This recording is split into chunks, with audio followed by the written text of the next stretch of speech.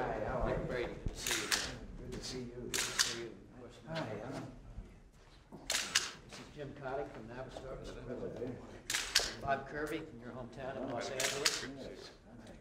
Howard Stein from New York. And Professor Glauber and Professor Mullins. Hi. Nice to see you. And about half of you got your picture taken behind the lamp. I mean, you know everybody here, I Vice think. President, I'm sorry, I don't see you. You got the command seat today. Hello, Al. Mr. Karen. Jim Cotty. Bob Kirby. Glauber. Thanks for a couch now. Get over there and have a seat.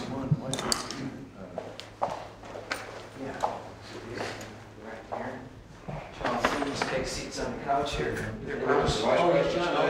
Yes. It's got to take a seat on the couch. And slide in there. So didn't go well the first time, so she had to go back in. You want to take a seat on the couch because we can't put the chairs down yet. Okay, we got How is everybody. Mr. One more seat here. Okay, and then we'll put the chairs down after the person. Sure got a lot of them 1 week.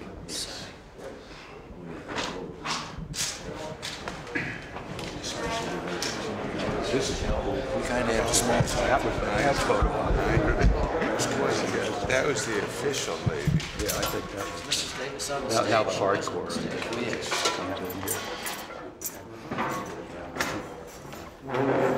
She was the. Did you know Jack McDonald's wife, Melody, when she was downtown? Jack. I saw that. Tried to hire Jack.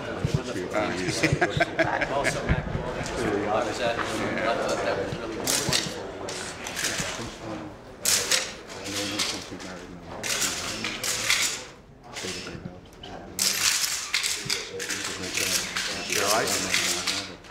I did 3 classes with him when he was back at, it was interesting to contrast the 2 schools, or it's probably presumptuous after doing 3 classes, we could do each class twice, but still, there is somebody at Harvard early on says, a great idea is wonderful, but if you don't know how to sell it to somebody, you're in trouble. And at Stanford, clearly they don't pay any attention to that. That's part of the problem. Because you get a lot of dumb Anything you answers. say is Dumb responses. And it seems like in the classroom at Stanford, they're perfectly willing to come right off the top of their head with some idea. Whereas at Harvard, you had this feeling the guy wasn't going to respond unless he got through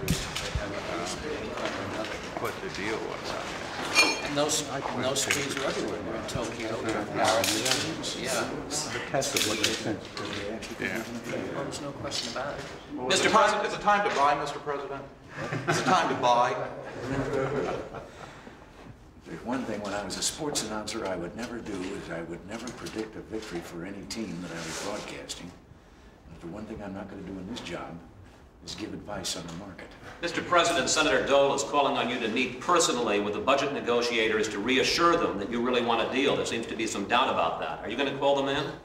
I have been a participant and am a participant in all of this, and I'm not going to go beyond that because nobody wants a deal more than I do with regard to reducing the deficit. I started talking about eliminating the deficit 30 years ago on the mashed potato circuit. But the Democrats say you're not flexible enough. You're not giving your negotiators enough flexibility to make a deal. Maybe they're looking for an excuse for having created all these deficits. Do you think these negotiations are going down the tubes, Mr. President? No, Why not? because they can't. Why, sir? Huh? Why, sir?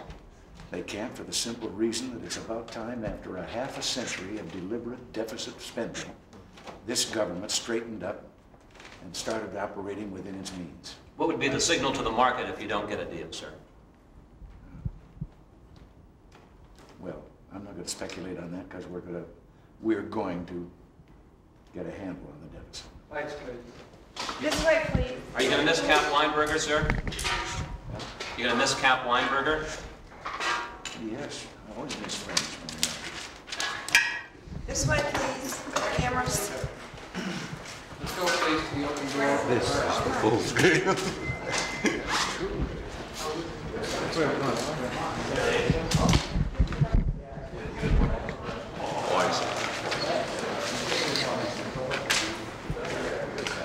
Yeah. Great.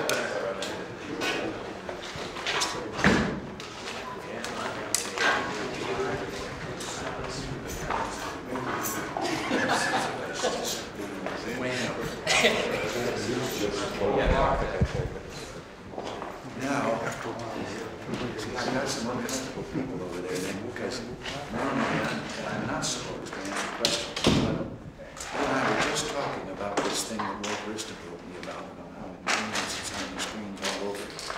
I didn't figure I could avoid those questions without making the market go down. Timmons. Well, My fiancé, yes, I Tom know. Gibson. But now what is it? Good to see you, sir. Thanks very much for the opportunity to let me say personally how much I've enjoyed working with you for the last 52 months. Well, I appreciate very much all that you've done. Do you remember the gender gap problem? Mm-hmm. Well, that was my inaugural event. Well, listen, you have a friend, a cartoonist. Yeah, I've got a Name of Oliphant. well, that's right. That's exactly right. Well, that's... Oh, you dandied that up for me. Yes. Oh, that's terrific. Oh, that's great. I love it. Now there's a little something else here also then that I... Oh, my word. Well, this is terrific. That's great. Well, listen now, I know the car, but who's this guy standing next to it? Oh, well, that's you. That's great. That car should not be that color, but it's a pretty car. This suits you. You ought to have a car like this, Mr. President. Give up that doggone Cadillac and get a Jag. Well, You make them in bulletproof? well, you know, they can arm the sides. Well, listen, I'm going to do some gift giving myself, if you don't mind. Oh? Do you mind? No. Well, let's try this. I'm a cartoonist too, and that's what I'm going off to do. I'm going to try to syndicate a strip, and I did this for you in the appropriate high-class Office of Public Affairs wrapping paper. Believe it. Why don't you go ahead and open it? Well, right. I've also got one for your buddy Jim Coon. Oh, there And he is. no, I want him to step over here because he's been such a good friend of me and friend of yours. This is just one other little souvenir. My golly, this is what is this, a free trade zone? Open them together? Yeah, why don't we do this? That's the back.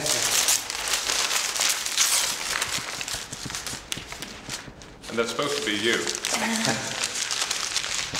Well, October 16th, 1987. That's the day I punched out of here. Well, And I guess this is obviously me. Jim be nimble, Jim be quick.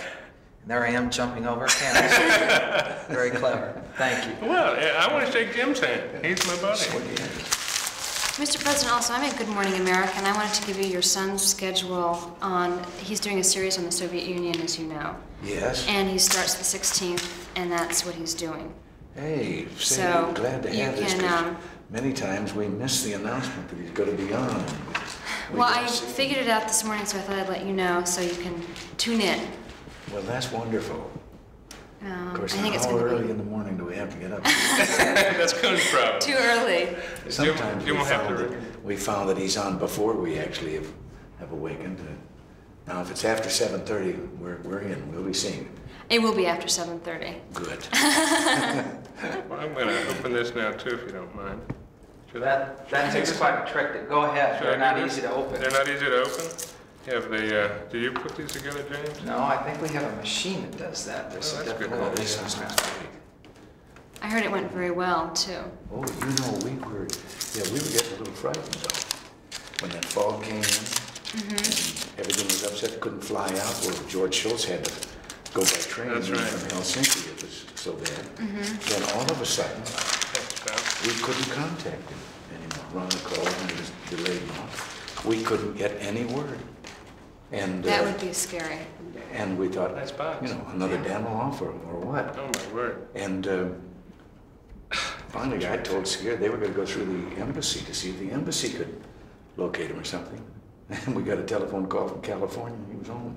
But it was a big pattern. He'd taken train, I think, someplace, and then something else to Frankfurt, and finally out of Frankfurt and got here, and that's why he was incommunicado. Kids have a way of doing that. Mr. President, these are lovely, and I know how special they are.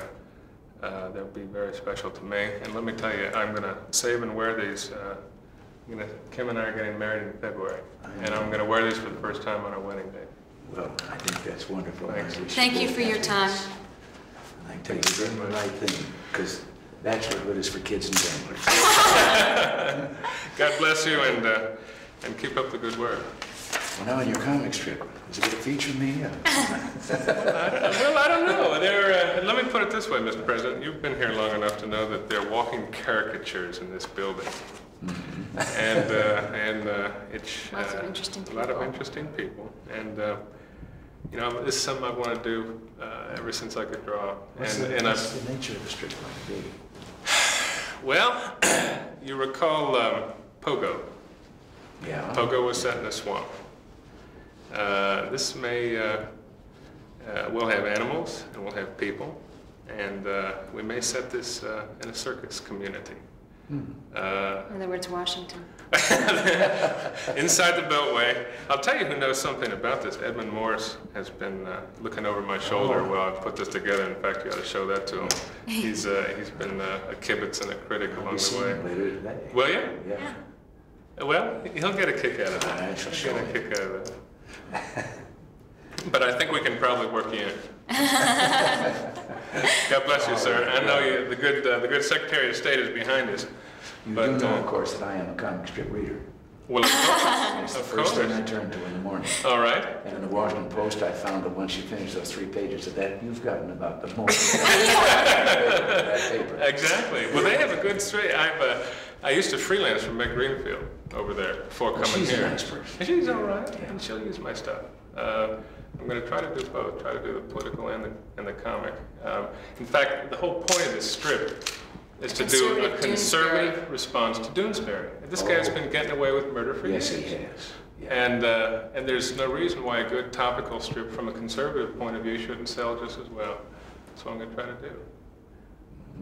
I'll keep you posted. Thanks again. Well, thank you. Good luck to you. I'm absolutely thrilled with this photograph, and this will find a prominent place in my studio. It's going to take a big frame. God bless you, sir. Take care. Thank you. Thank you. Thanks, Jim. Hi, Mr. President. Morning. My committee. Heard about the Dominican. I didn't say it. Oh,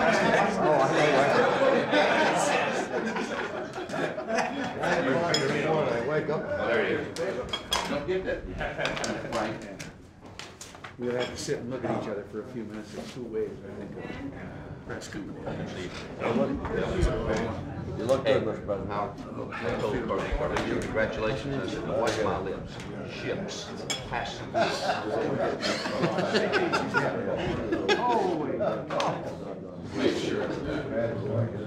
Is a new plan? Oh, yeah. Okay. Remember every time we talked about textiles? Strom started talking about parachutes in South Carolina. And an assistant. Good. Got the. Hello, Kenneth. Did you just get to work? Yeah. Ken, man after my own heart. What are you doing here so early? Hey, Bob. You know, Bob's got a different one than I've been feeling exceptionally good, excited these days. We can take care of that. That's right. You know, our campaign gets you all excited. Yeah, the money's coming in. What time is the plane leave? Pastor Blue? Huh? What time is the plane leave? 4 o'clock. I've already canceled one thing for the day. I know. You guys stuck around for the signing. The signing, I may want to leave just before that occurs. Just like your remarks on foreign aid yesterday. I caught that. That's about as close as I want to get to this. Yeah. Hey, I handle the rules. No other Republican even wanted the rules. Dale says, let's give this to the junior member lot. Quillen said, I don't want that ball. Latta said, I don't want that ball. They got it.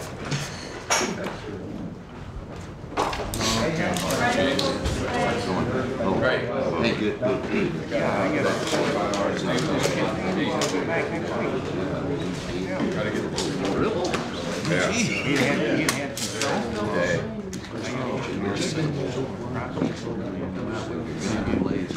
That's good. Go ahead. Mr. President, are you going to withdraw the nomination of Judge Ginsburg? I am not. I accept his statement. I believe that's enough said. You think he should have just said no? Mr. President, why aren't you more concerned about a Supreme Court nominee's use of marijuana? Because I'm old enough to have seen that era in which his generation and the generations earlier than that, how it was taken and all, and how many of us would like to have everything we did when we were younger put on the book? Got a confession? You got a confession to make? Only if you will all agree that you have confession. We're not running for anything, and we decided that you have to be 7 years old and aspire to government office. That's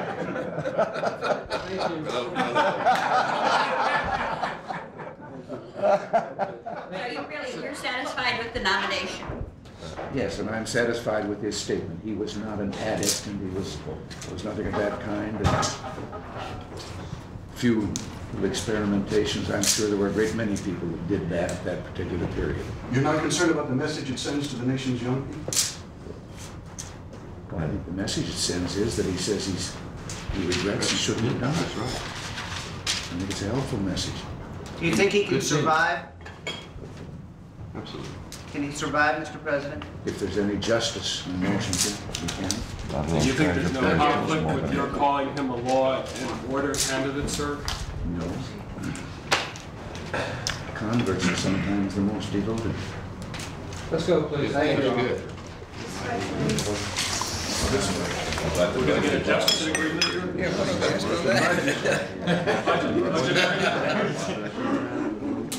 Yeah. But you know, I can get attention. I stood the short here. I can say one thing or should when you return to what else I'm not trying to see it. Well, I was looking at your figures, but yeah, I saw those. I didn't see anything new in it, so that's okay. Oh, that's fine. Arriving member, just missed that. Well, listen, I was to the break in the middle. Howard told me about you wanting this meeting, and some of the things to do, and I think it is really time that we really get down to getting something done. And I would like to hear from you, about where we are. Mr. President, thank you very much. I think we've had a lot of meetings. I've been there for most of them. Some of these, Mark, Bob, and Pete on my side, and Bob, people have been there probably for every minute. Jim, Howard, Will Ball.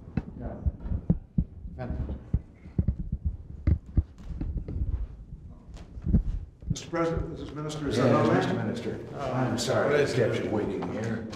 I remember you're visiting Rome about 22 or 23. Yes. Yes. Mr. President. Why don't we come in and... Thank you, Mr. President. Well, this is... Good morning.